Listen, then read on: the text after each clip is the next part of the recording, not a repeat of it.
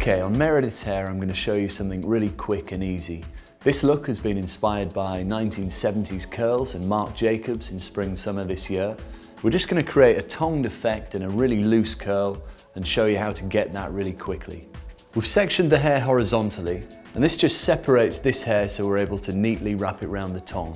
Now I've taken my section, I'm just going to put a little bit of smoothing cream on my hands. I'm just going to rub that into my hands so the product almost disappears. And I'm just going to prepare the hair for the tongs by putting the smoothing cream on. And this will also give a little bit of heat protection to the hair as well. I've taken a section at the side of the head and I'm just starting to smooth that out with my fingers. Then I'm taking the tong and just at the end, just wrapping that round the tong, closing it, and then I'm working up the head into a kind of spiral curl, leaving a little bit of just drag at the roots so I don't get too much kick from the hair.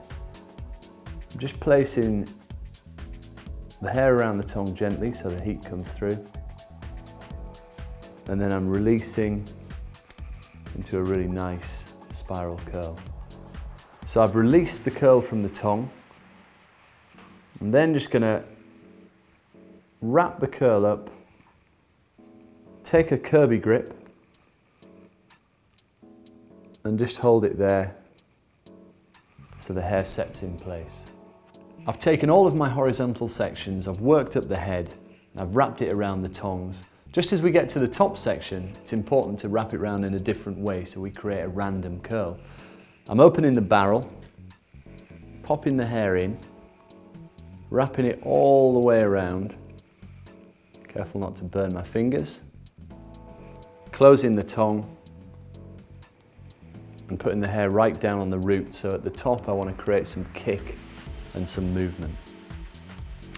Once I release it from the tong, it's very important to keep it in the curl, and then I'm just going to pin it in and secure it with another Kirby grip, like that.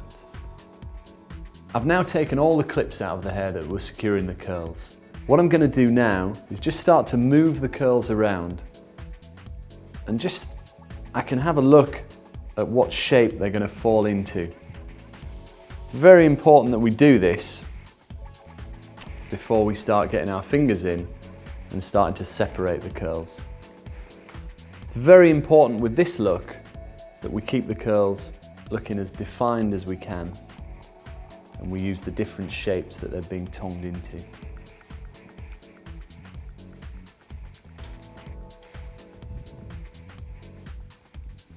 Okay, all the curls are now brushed out. It's very important with this look that it looks natural, it can't look over-producted.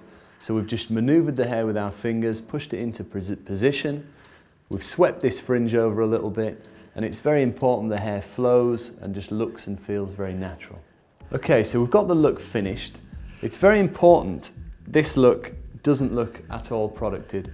We're using a little bit of dry serum, so it's important the hair doesn't feel oily or have any product on it at all. This is just going to help us with texture. I'm rubbing it into my hands and then I'm just gently squeezing it into the hair to create a little bit of movement and texture. It's also good just to control the fringe where we want that little sweep and dip into the sides. And there we are, 70s curls.